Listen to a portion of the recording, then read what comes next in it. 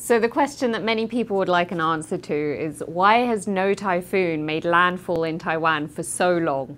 Actually, it's not so long, it's just 3 to 4 years, more than 1,500 days. Ridiculous.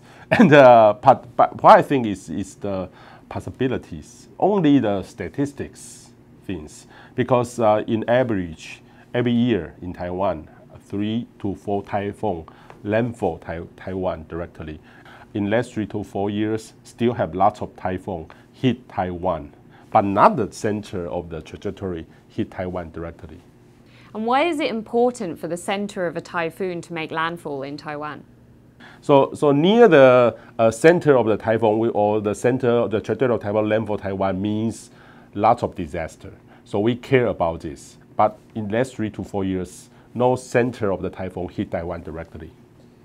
So you say that Taiwan has historically seen about 3 to 4 typhoons on average. Is there anything to do with climate change here that has meant that for the past 4 years there haven't been that many? The climate change things, I think right now, no. Because from the IPCC AR6 reports, they mention in the future, maybe 2050 or 2100 years, the typhoon will go north. More typhoon go north. That means go to the Japan, Korea, or north of the China in the future, but not right now.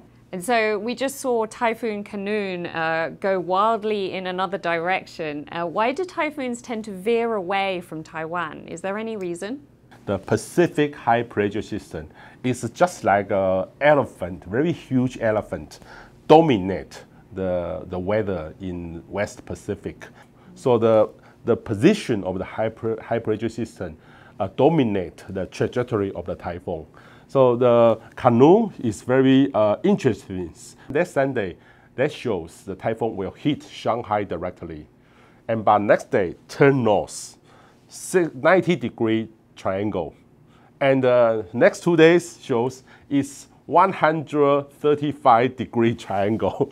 Because another pressure system from the China move north. So we will have two systems. One is the high pressure system, is the big elephant.